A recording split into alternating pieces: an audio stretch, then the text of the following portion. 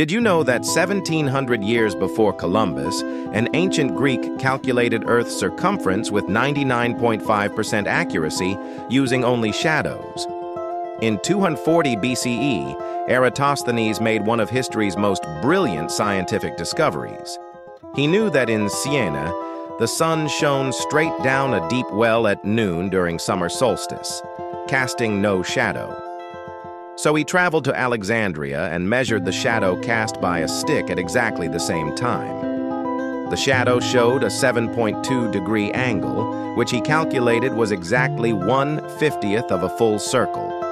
This meant the distance between the two cities represented 1/50th of Earth's entire circumference.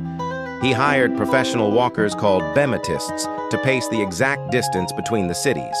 They measured 5,000 stadia, so he multiplied by 50. His final answer was 250,000 stadia, equal to 24,662 miles. Earth's actual circumference is 24,901 miles. Incredibly, Columbus used much less accurate medieval estimates that convinced him Asia was just a short sail west. Ancient geometry beat medieval guesswork by over 1,000 years.